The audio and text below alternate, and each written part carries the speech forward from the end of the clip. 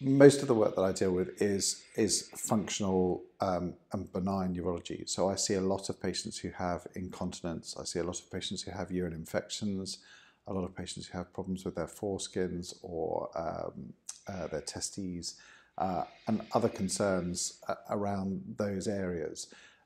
They may have symptoms such as pain or burning when they pee. Some might see blood in their urine. Some might feel a lump. Some might just feel that something is different and they're not quite sure what that is. I think that the bottom line is that if somebody's worried about symptoms that they've got and they feel like it's related to urology, then we're really happy to see them.